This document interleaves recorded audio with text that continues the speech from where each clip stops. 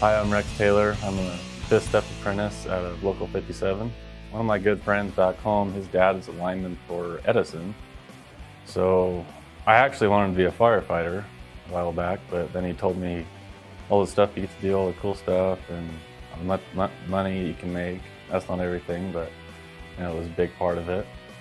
And the fact that he went through Mountain States as well, so he loved it, and I wanted to get out of my hometown. That's why I decided I wanted to come here, get out of California, and start my career.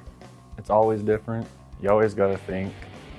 I like to travel, I like the brotherhood, but mainly it's just because I don't have to sit in an office every day, and I get to go out in the field, whatever the weather is, and I get to do different things every single day. Sign up for the apprenticeship. If you want to go, you want to go to a line school, go ahead. Honestly, just go sign the books. Get a job in the line career.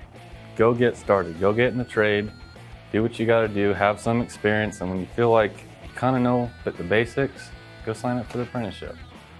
I know a lot of guys have a lot of different other reasons, and a lot of them say don't go union, but I would suggest go union if you want a job.